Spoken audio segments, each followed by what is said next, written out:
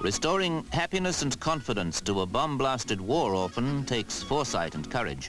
One method is to create a truly international community where children of all races and religions can live and work together. So the Pestalozzi Children's Village in Sedlescombe, Sussex was born. Today, the emphasis has changed from the rescue of refugees and war orphans to educational work for children from poor and developing countries. And farm vehicle maintenance plays its part in their training.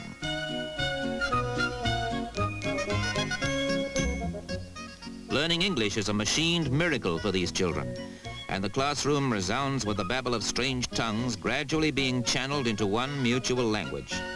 The children here are of high educational potential, but deprived of opportunities in their own countries. At Pestalozzi, they're prepared for standard examinations, and learning almost becomes a game.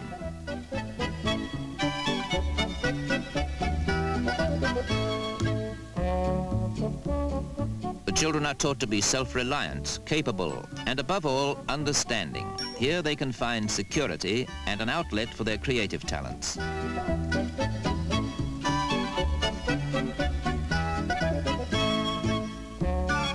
Johann Pestalozzi was a Swiss educationalist who took into his own home orphans from the Napoleonic Wars. This village and the original Pestalozzi village in Switzerland were named in his honor. Both have woven a unique pattern of peace and brotherhood.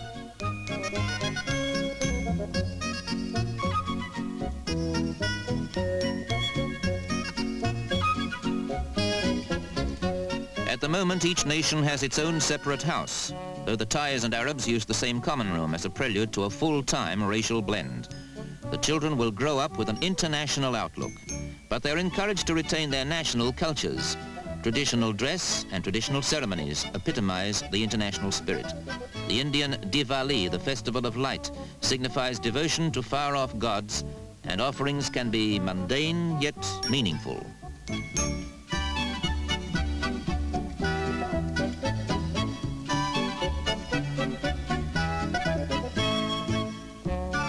Diwali decrees that the faithful shall be anointed. The Hindu ritual has a dual significance. It is a harvest festival and a celebration of thanksgiving to the god Krishna.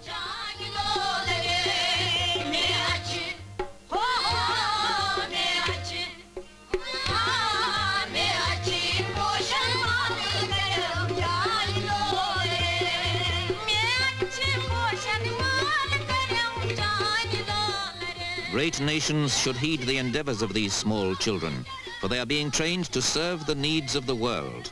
Must their efforts be in vain?